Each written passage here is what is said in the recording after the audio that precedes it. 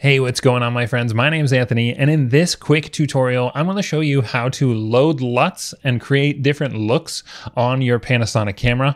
Panasonic sent me a tutorial. It was like a live stream on how to load these LUTs into your camera, and it was half an hour. And I was like, oh my gosh, I have to review this because I'm doing things to train our Henry staff on how to actually, sell this feature and such. But oh man, it was half an hour. It was super unnecessarily long, and I'm trying to create the fastest video that is available on the internet on how to load those LUTs and create different looks in your Panasonic camera for photo and video as well. This feature is really cool. I'm shooting on the S5 Mark II, so I'm going to show you how to load LUTs onto these, but you could do this with any Panasonic camera. So I'm trying to be quick here.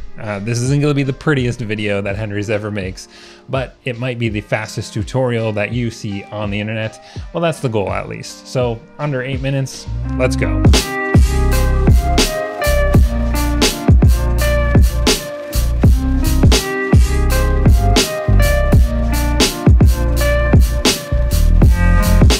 Okay, so here's what we're going to do. We're going to create a LUT for our images here, and in Photoshop, it's a little bit unfortunate that you get an XMP file when I actually want to export this LUT right here. But that's not the file that we actually need to get our LUT onto our Panasonic camera. We actually need a cube file. So Photoshop allows us to select the different types of files that we want. So in order to build a look in Photoshop, we need to create well, first of all, we need to pull a few images that we have on our screen here and bring those into Photoshop. We need to make sure that they are a background layer, and then you're going to start to make your adjustments on top of that layer.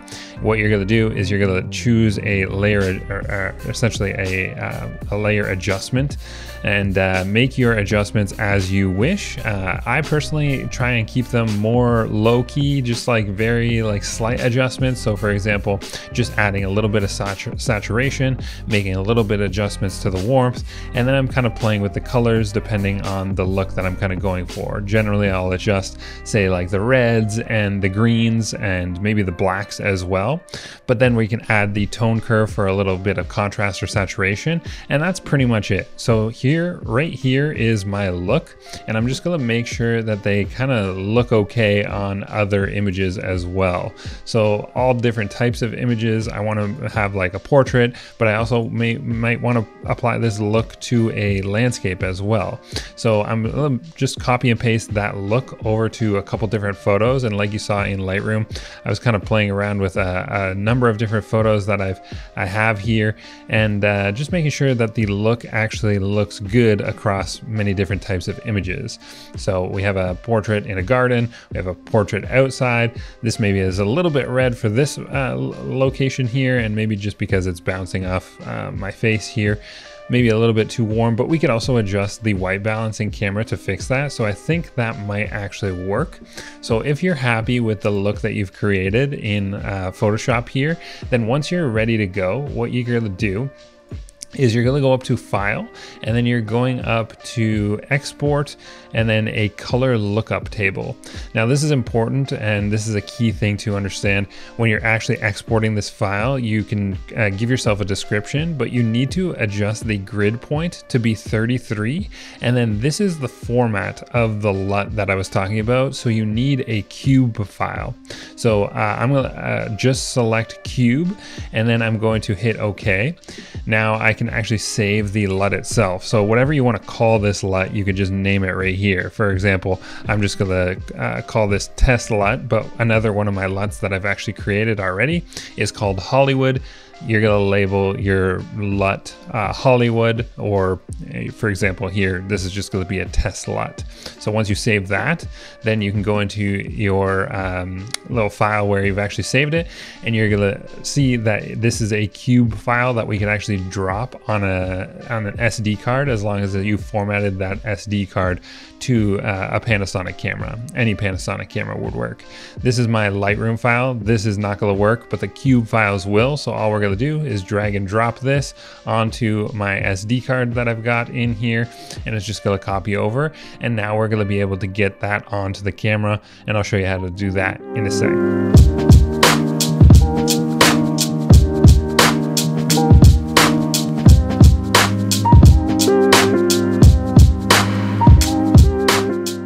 Excellent. So now we have a LUT on the SD card that we formatted for the Panasonic camera that we have right here. Unfortunately, the S5 Mark II doesn't have a clean HDMI out, so that's why I'm essentially recording the screen of the camera here, so apologize, but hopefully you guys can see this okay. You're going to go to the gear icon, and in the gear icon, it's in that first menu where you're going to find a LUT library. Now you can see that I've already imported a bunch of LUTs already, but we're going to load my test LUT in here so I can show you how it actually works. So the next available slot that I have available is set 6. So I'm going to select that spot, and I'm going to load my LUT into this spot. So we can see testlut.cube, that was the file that I just created, and now it's going to say it's reading the LUT file completed, and there it is. Perfect. So when I actually go to take a look at this LUT, what we're going to do is we're going to go to the photo menu icon, and we can see that there are photo styles. And of course we could just flick through all the different looks that I've imported, plus what Panasonic is already providing me. And here are my looks. Here I have the Hollywood, rosy shadows, Kodak Film Bro, Matrix, and then a basic wedding. And oh, it looks like I don't actually have that available for some reason. Well, here's the thing that you need to do in order to make this available in this little menu here. Go back to the gear icon and then go to photo style settings. Now you're going to see an option that says show/hide photo style. And these are all the LUTs or looks that Panasonic provides you with, but you could also see here are mine as well. And you can turn off some that if you don't really plan on using, say like the monochrome ones. I don't know why you wouldn't. These are great, but you can go ahead and actually select this and turn it off. I've turned off a few that I'm just not a big fan of, but what we want to do is we want to make photo style 6, my test LUT, actually available. So what we're going to do is turn that on, and then we can go back to the menu here and go to the photo styles, and we can see if that is now available. If there's 5, there's 6. Okay, perfect. So now what we can do is we can edit the title of the LUT. So if you want to change the title of the LUT, then you just go in, edit the title. It'll pull up a keyboard. You can delete whatever you want and name it whatever you'd like. So for example, I've named my number 1 LUT that I've created is my Hollywood LUT. So I can just change the title so that way I know what it actually is going to be like. For example, this one is more of like red in like the mid-tones or shadows. So I've titled this one Rosy Shadows, and then I created a more film look. So we have a Kodak Film Bro.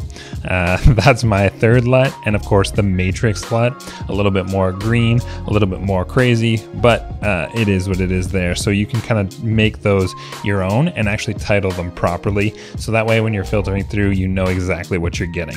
So again, display, edit the title, and then you're good to go.